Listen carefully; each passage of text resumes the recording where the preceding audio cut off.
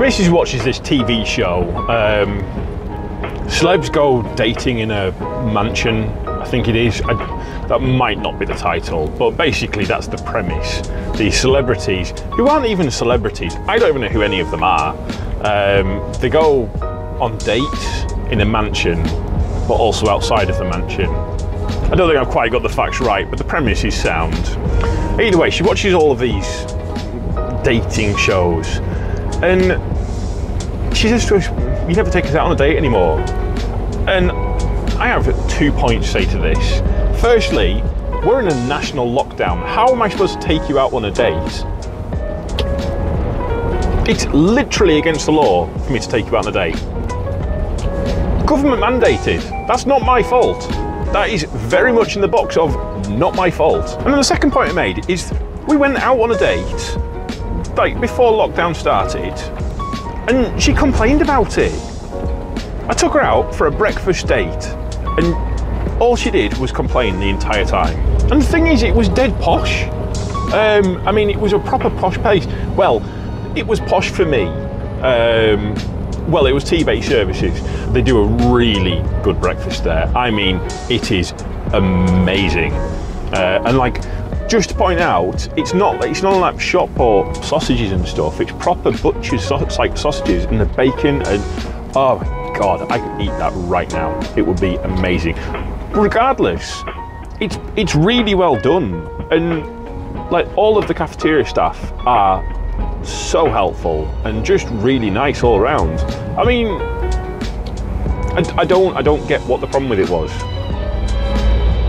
Women.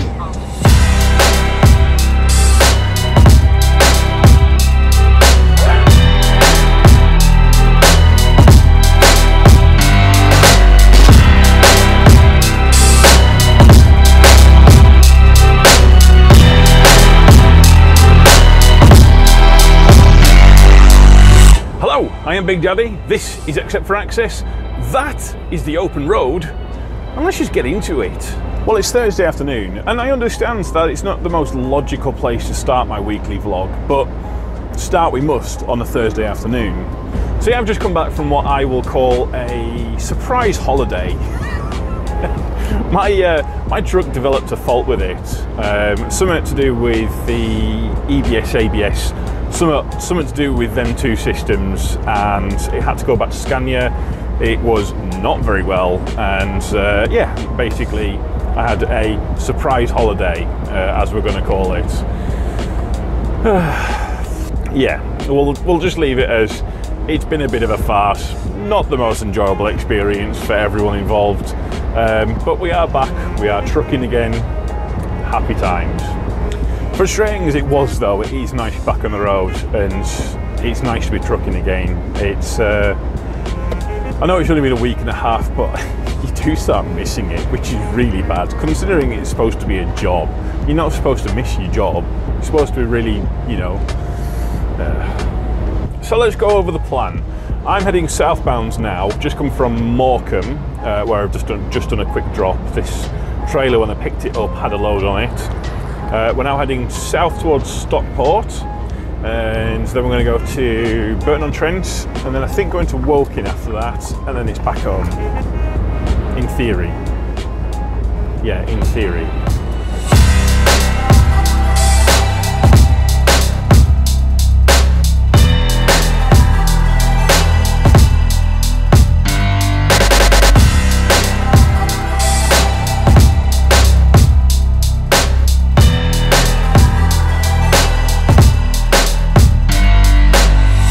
Right, we're all loaded. Superb. That was wasn't too bad actually. It took about an hour to get that loaded. There was only a few pallets to go on, but we couldn't double stack them because whatever it is very delicate, and it's like maybe like a trimming for windows, I'm thinking, or maybe some kind of cladding. Either way, it's something fancy inside. Regardless, we're off to Woking now. My only issue is, I don't know if this stuff's nickable or not. I don't know if I need to park in secure parking. I don't really even know what it is. But then again, if it's not tied down, then they'll bloody have it a lot of the time. So I might just have to go in for some secure parking, unfortunately. Watch this dog on the other side. We don't really often miss a dog. That wouldn't be very good, would it? And this light wants to keep going off, because of course it does.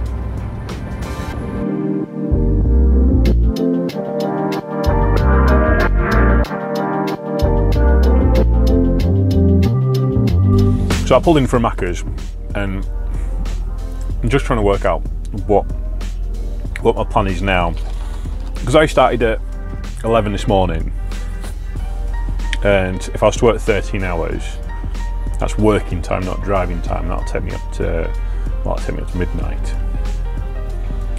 which then affects tomorrow, because it means the earliest could start be 9 o'clock in the morning, and again that then affects my evening, because it means I'll be driving back at 10 o'clock at night, and my missus has to come and pick me up with the kids.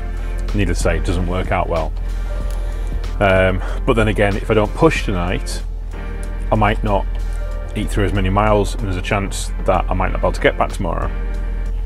So I'm in one of those situations where I have to kind of balance what I'm doing very carefully and hopefully get it right. Hopefully, anyways. The other issue is, all of this is building products from what I've gathered, which means I'm loading off a building site, or unloading on a building site, I should say. And yeah, they can take some time because they can get rammed. So yeah, I'm only in 2 days, but I feel like they're going to be, well, tomorrow's going to be problematic. It's going to not be the greatest.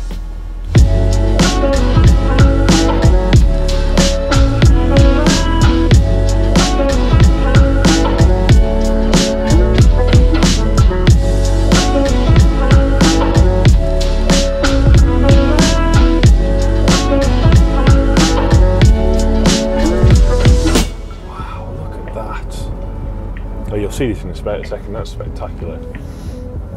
Check it out.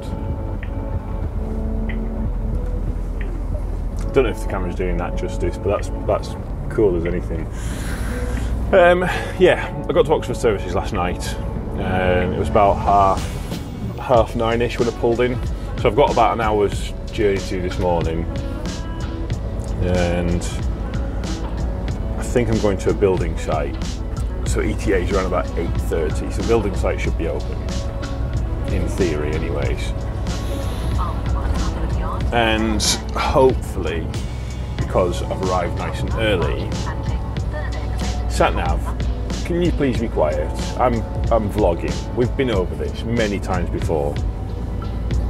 Yeah, hopefully the building site's opened up and we'll get tips nice and quick, and yeah, we'll see though. I might not be that lucky.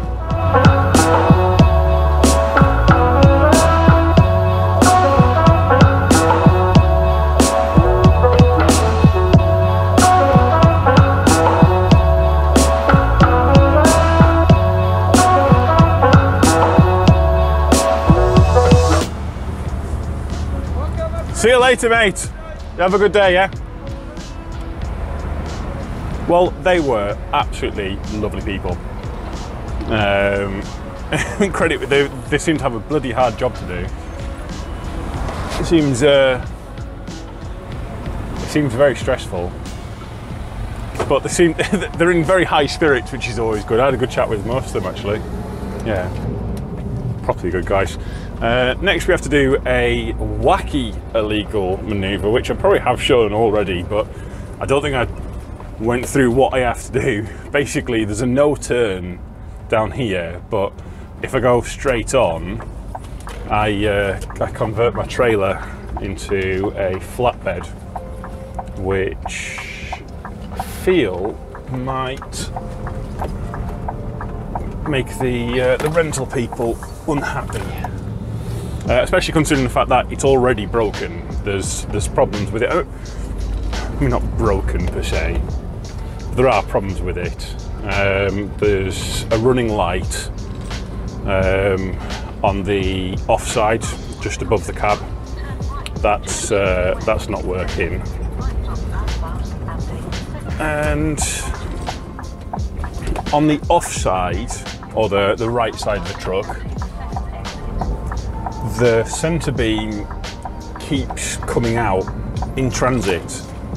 It doesn't actually lock in place. So I've got them to bash it with a forklift, because hitting things always makes things work, as you're probably aware. And I think that might actually now be lodged in place. And when I say lodged in place, I mean it's not coming out again. On the other side, on the near side, the centre beam is locked in place, and we're having to just work around it best we can do. Put simply, not the best quality trailer. I shouldn't say that. Oh no. Oh my word. Matey, you may have just made things 50 times worse for me here.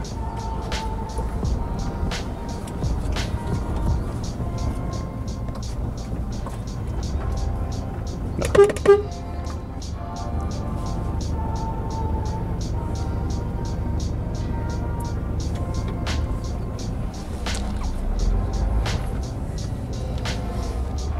Good Lord, that was not the best place to park. Van drivers, I find, they think about other van drivers when they park in, but they forget that there are other vehicles a little bigger than vans on the road, and I find they just park wherever, wherever suits. Does it seem like it's going to fit? Yeah, it'll be fine. And then the worst part of that is when they park somewhere silly and they'll watch it as if they're an innocent bystander just watching something unfold, and almost it's like they've forgotten that's your van, you need to move that. Quite clearly the Arctic cannot get past it. Right, either way, we're off up to Burton-in-Trent, or Burton-on-Trent should I say, and we're going to go and drop off this trailer, pick up a new one, and then we're going somewhere else for Warrington, which is Monday delivery. So I'm guessing I'm going to drop the trailer in Skelsmere and run back. It's been a nice little trip out. And at the moment, nothing's gone wrong yet.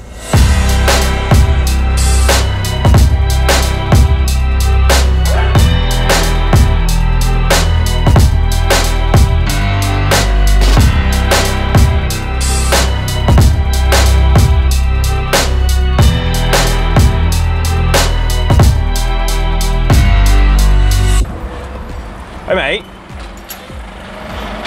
do you know the area? Yep. How do I get over there? Over where? Like, just over this way, over this three-ton weighbridge. Come out of here. Yeah. Round one way, turn right, go back over the bridge, and then first roundabout, turn right, second roundabout, turn right, and it brings you the other side of it. You're a superstar, mate. Thank you very much.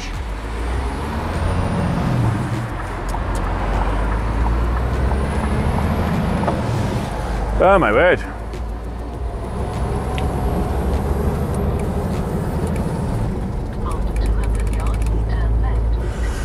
Oh, freaking hell. So, I'm in Donington, and first thing you're going to say is, I thought you were going to Burton-on-Trent. Yes, I was. That's changed. Plans have changed since we last talked. And I've got a spot that I've got to pick up some plastics. Oh yeah, just very quick, I'm also not picking up any trailer today. I'm literally just picking up this load out of Donington, and I'm heading up towards Liverpool. That's the plan. I don't know. Ah, good God. You said go over the bridge. Was that the bridge? Is that the... Well, he says then go right and then go right again.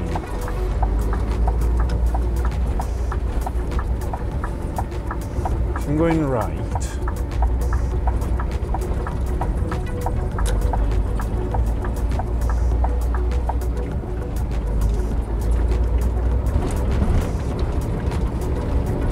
And then right again at the roundabout. This is back where I was just before. And this has a 5-ton weight limit on it as well. Or is it a 5-ton weight limit past a certain point? See, I've found there's some towns where, I don't know if it's the local councillors or whoever it is, they put down these weight limits to stop trucks coming through, but all they think about is that one tiny little area, and they forget that trucks have to go a different route. And if you're going to put like down a diversion like this, because this is the, can I go straight over? This is the road it wants me to go down. I've got someone trying to cut on the inside of me, you absolute plum.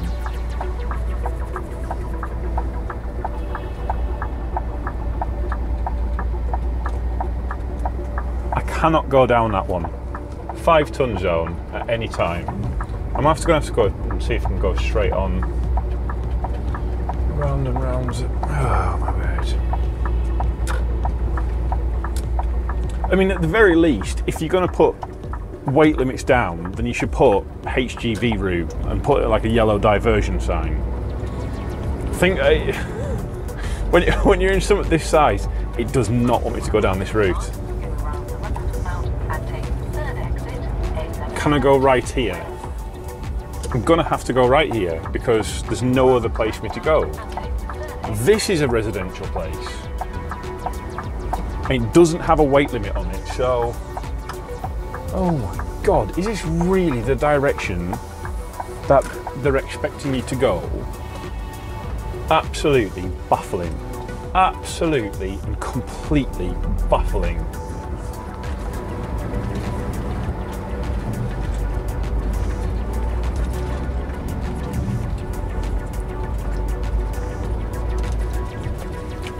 Thank you very much, mate.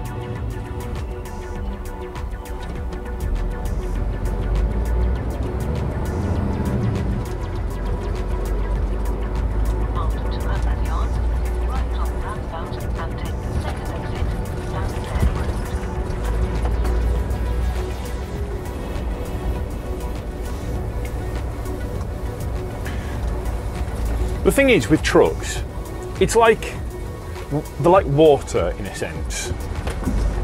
And you can say, all right, we're going to put a dam here to stop all of the water. But then if you don't think about that is another weight limit, what on earth? Oh, half-mile ahead. Right, okay. That's fine. Yeah, trucks are like water. You can't just put a dam in one place and expect it to just not go anywhere. Thank you very much. There has to be another route for it to go. And unfortunately, I guess like electricity, like water, it will find the route, or we will find the route with the least resistance.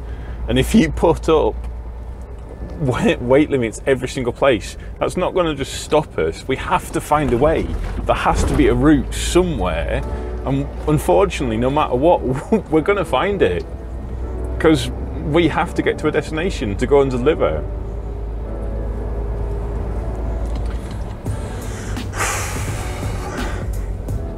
Maybe like town planners should be made to come in a truck and actually experience it. Maybe we should make it so that they're legally not allowed to... Oh, hello. What do I do here?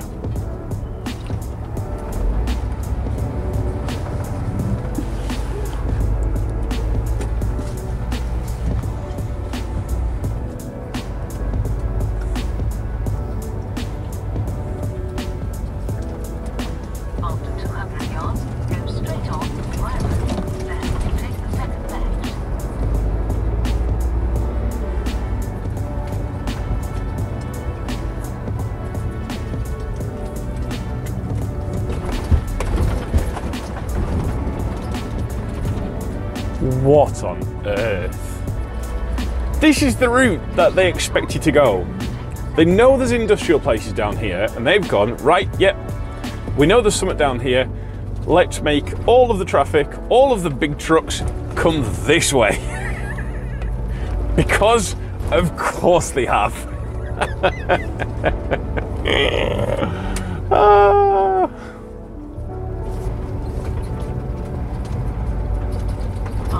See, this says this is a 5-ton zone as well.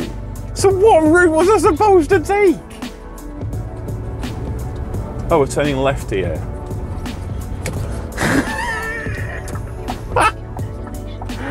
Ah, what on earth?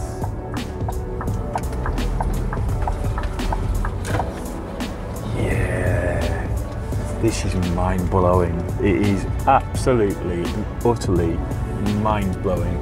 Right, we're looking for a plastics place. That looks very plasticky. Is it? There's no signage.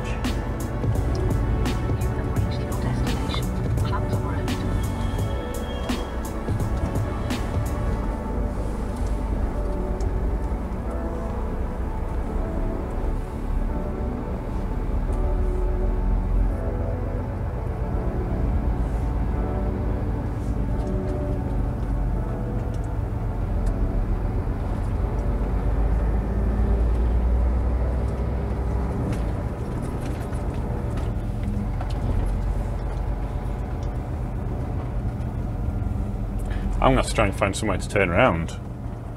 What the hell is going on here?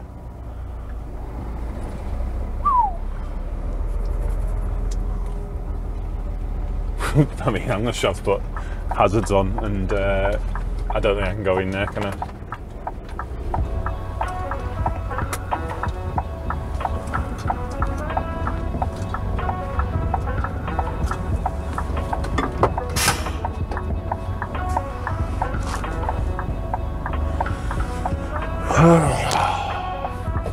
Right, let's call the customer, let's get it sorted. Oh my God. That was next level. Yeah. I just don't even know where to begin with it. It is now 4 o'clock. I arrived here. Well, I arrived maybe like 12:15, so I've been here for 4 hours, and it has been an ordeal. Please open for me.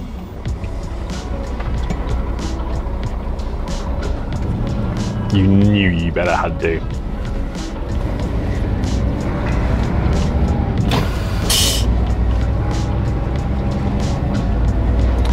Oh no, I need fuel as well. Wow, that's dropped quick, hasn't it?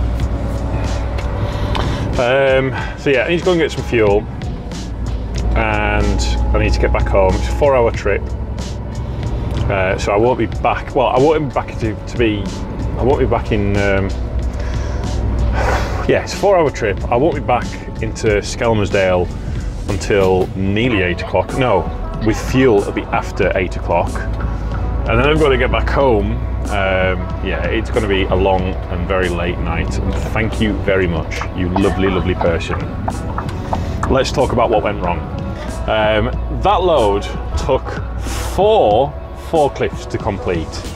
The first one apparently blew up before it even got to the truck. The second one ran out of electricity and couldn't even lift the bulk bags. The third one that we got out, we discovered wouldn't reach high enough to put it on the bed of the truck. And then finally, number 4 came out, driven by another chap who was able to sort everything out immediately, and yeah, there was much happiness in the world. Still, it has put me way behind schedule, which is not great. And yeah. Oh, f me. Why do I have such bad luck? Also, I need to go to them to eat as well, because I am absolutely starving. Because I was only out for 2 days, I've only brought limited food out with me. I've not brought any microwave meals, I've not brought really any meals. Anything I have had, I've already eaten it because I'm fat. Fat Freddie Flintoff, as someone said in the comments. What a dick. Ah, fuck me. The annoying thing is, I couldn't even get a good time lapse out of it because it took so long and things kept breaking down. It's just not even worth viewing, I don't think. You can tell when a time lapse is going to be good. That one won't be, I know for a fact. Still, as for the video, as for this week, apologies it's been a short video, but I've only worked 2 days, and yeah, that's my excuse. Suck it. Yeah, don't forget to like, comment, subscribe, the usual jazz. I won't lay into it because I figure by this point, if you've got to this point in the video, you've probably done all of that anyways. If you haven't, why not? But that's it. Thank you so much for watching, and we shall see you next time.